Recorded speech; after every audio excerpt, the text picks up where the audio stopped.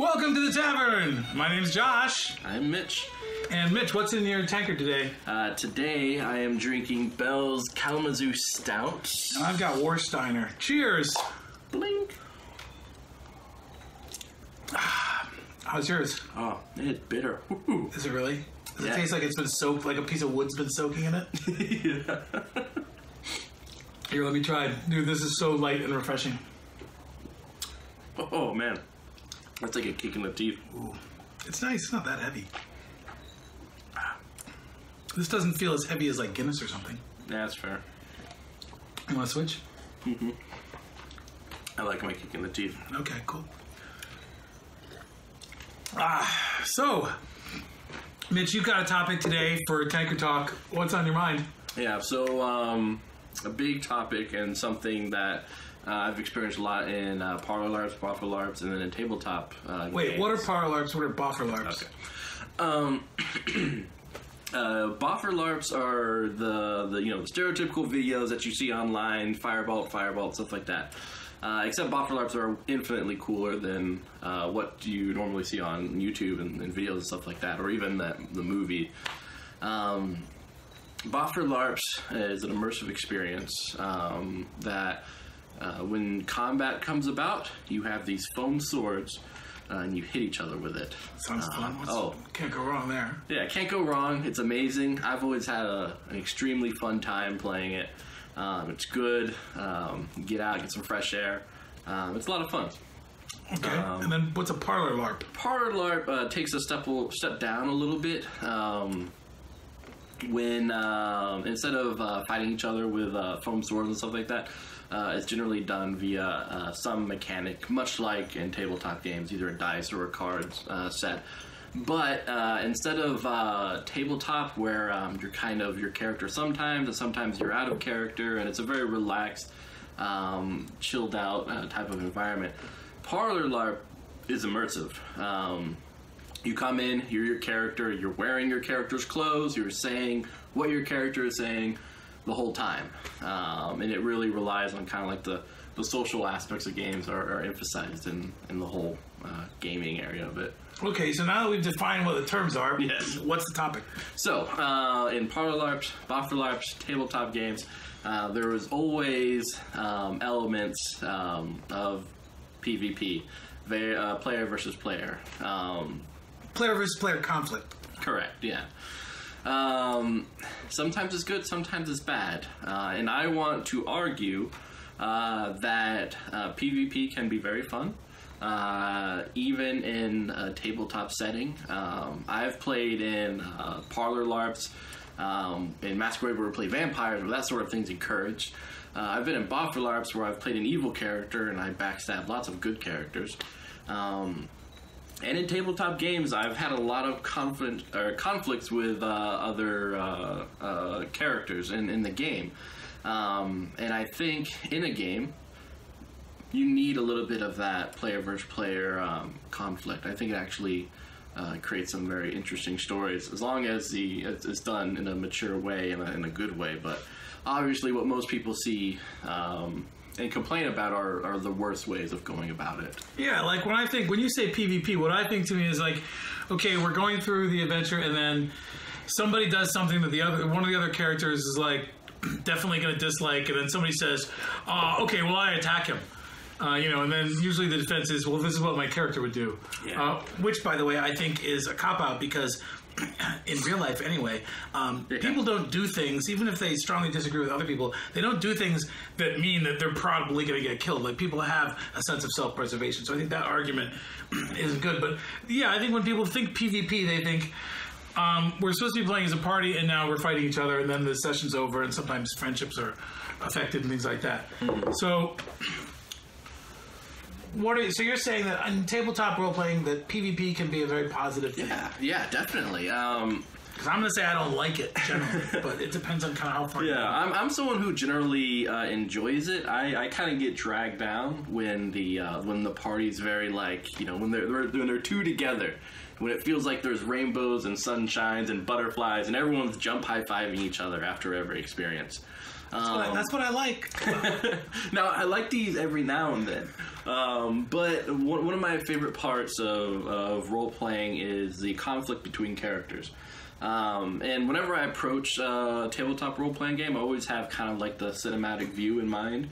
You know, what would make for a good TV show? What would make for a good movie?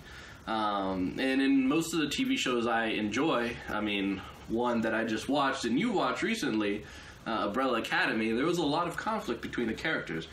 But, even PvP, fighting PvP. Yeah, exactly. And I think what they do good and what can be passed on to the tabletop role-playing area is that you as a viewer, you know by the end of the day that these people are together. There's no doubt, at least for me, when I was watching that show, that by the end of it, somehow, some way, they would all band together and do what was needed to be done.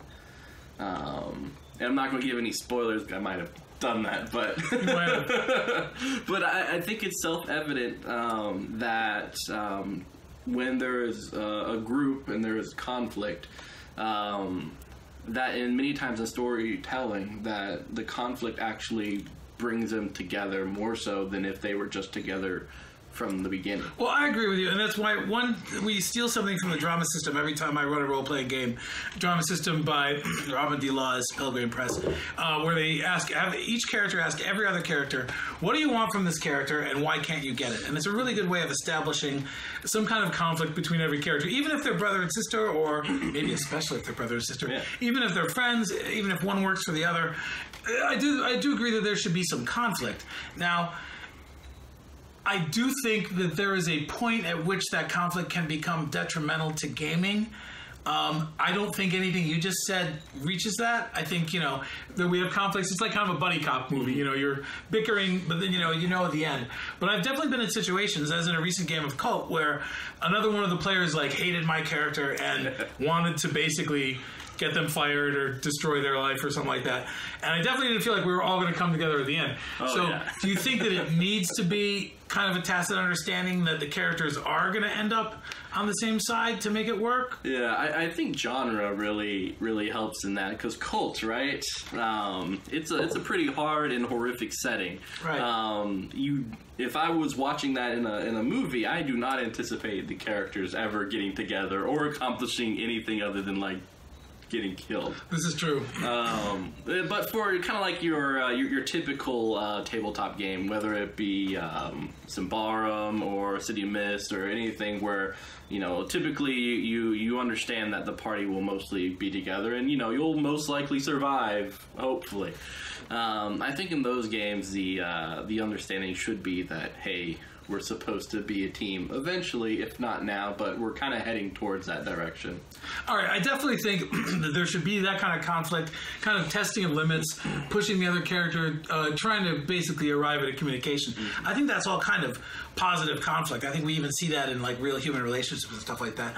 When there's got to be a point at which it becomes a problem, and what is that point? And does everybody have the same point?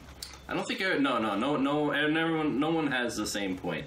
Really, it's the lowest common denominator, and it is everyone still having fun. If someone's not having fun, then that's when you pause the brakes and you recalibrate. If everyone is having fun, keep going, go for it, see kind of where that boundary is, so that when to step off and when to push. Because definitely tabletop games are a great avenue for people to kind of explore different feelings and ideas and such like that, and I think it's really cool to kind of explore those avenues in games. And I've gotten into some arguments with characters in the past, and I've loved it. And I've gotten arguments with other people, and I did not like it. So it really depends. Like most things in tabletop, it's really, what can your group handle? What can your group? What does your group want, and what keeps them having fun? So, do you think that you, as a game master, do you have to have some method of introducing a framework for PvP before you get started, or something like that, or is it something that you just do through play? I think a good GM definitely talks to their players before the game starts. To figure out where that line is. I have never done that. I've run in all the games I've ever run, and including ones where there has eventually been PvP, which I did not like. I've never actually been in a game where anybody said, what's everybody's comfort level with PvP? There's been an X card on the table, but honestly, a lot of times when people feel victimized or something, they don't reach for the X card. There's twice when I should have reached for it. I did, for example. Yeah. So we're talking about something that most people don't do. So walk us through how you would actually do that. I mean, it happened in a game that I ran, Mutiny Year Zero, a couple weeks ago. And it's a topic I wished I brought up at the start. And Mutiny Year Zero is a game published by Free League, a post-apocalyptic game, where resources are scarce and you're fighting to survive. That kind of that genre definitely points to some conflict, either between other players or you versus the environment. And the book actually has as one of their events PvP. You roll that on it, and that day that will kind of be the focus of the story, and it has different scenarios to help to bring that about. In a controlled way, hopefully. Yeah, but I didn't talk to everyone about it prior to running Mutiny Year Zero, and so I had nothing to do with it as a GM. I didn't even bring up the PvP stuff, but we had a character in conflict with the other ones, and they got into an argument about, what resources should go where and etc. And one of the players, you can kind of see it happening as he's talking icily, and then it slowly shifts to the OC, instead of saying my character, it's always I and stuff like that. And you see it shift, and eventually he kind of stopped the game, and we had to talk for about an hour about, his desires for the game and expectations, and then we had to go through everyone else's to figure out exactly how much PvP we wanted in the game, because Mutiny Year Zero definitely has PvP in it, because post-apocalyptic. When I played it, we never came across that. So so going forward, do you think it's something that you would talk about in the next game that you run, or probably not? I'd like to, and I feel like I should definitely start doing that, especially in games where I can foresee a possibility, because especially in post-apocalyptic or harder games, I usually don't have to expect this in like a D&D or a Symbaroum, or sometimes in Symbaroum. There are games that I probably should do it and will do it, and there are games that I probably will wait until it occurs, just because I don't see the likeliness of it occurring. But do you think it's ever good when players start shooting other players, attacking other players? In the right context, yes. What is the right context? I think no one, first off, generally people don't like losing a character. Everyone puts a lot of effort into it, and if you're going to die, you at least want to go out in a way that you can talk about later on. So I definitely don't condone the death of a killing of another character without at least talking to that player first, or if you're just running that type of game. But if you're attacking, and it's appropriate, if you have the right group, then yeah, definitely. I've had lots of times where a conflict would arise, and the character, as much as you see in TV shows and cinema, will come up and slug the guy right in the face, and it's really just to kind of communicate that conflict in a aggressive and physical manner. Yeah, maybe they should be punching each other. I think the problem is we're dealing a lot of times with heavily armed characters with swords and bows, and the last few times one of them had a gun. Every time that I can remember where there was actual violence between players, I'm thinking of two specific instances. One, it ended the game, and one of the players, the one who died, didn't ever come back. The second, one of the players was kind of on edge the rest of the time and eventually ended up leaving the group. So I guess I'm saying is that in both those cases, the person's personalities of the actual players became involved in the violent PvP that was happening. It was not just a thing between characters. Oh, yeah. And my baby. The baby's crying, so we're going to cut. Okay, we're back. Ignore the baby. Yeah. So what I'm saying is that in both the bad PvP instances that I can think of, it wasn't by any kind of tacit agreement among the players that they were going to allow a certain level of conflict. It was basically two people it was one problem player having a personality conflict with other players which was being sublimated through their characters and which kind of exploded in then those other characters saying, I shoot him. Yeah, I mean, that's how it generally works out, which I think is why PvP has such a bad name, is a lot of the people are making it a OOC, or out of character, issue.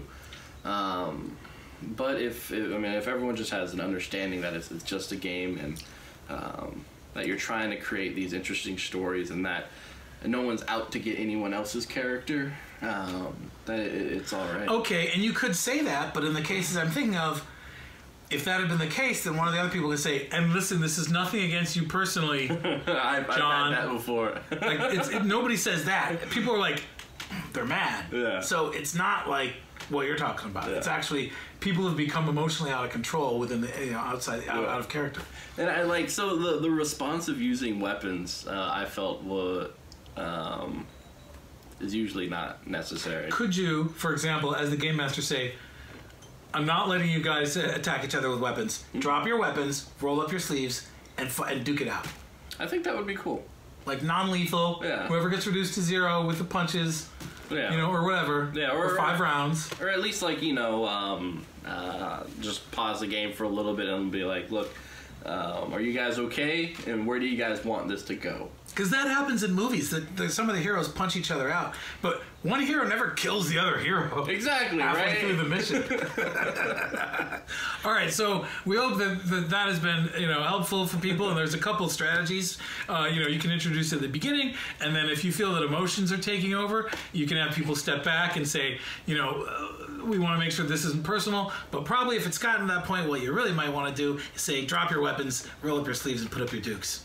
Yeah, I mean, I think the best, most important key is communication. Talk to your players, talk to each other all the time. Communicate. That's the refrain. That's what it's all about. That's what being a good GM is about, and we're going to probably cover that in 1,000 different ways in future Tankard Talks. And as always, you should tell us what you think down in the comments, what you think about the discussion, and how you would handle it, and that kind of thing. And we can sort of see what everybody's opinions are. Yeah, because it's a topic.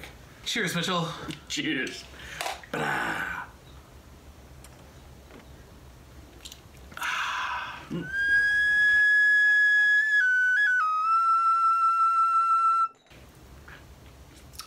Oh, it actually has M on it.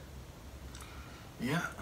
What's yours? We got them. I got them at a thrift store. I saw them and I was like, I have to have these. Like you can see through them. See, this is what they mean by beer goggles. Oh, can you see through mine? Oh yeah. Yeah. And we're pretty sure these are not made of like a lead carrying material that gives you cancer. Guess we'll find out.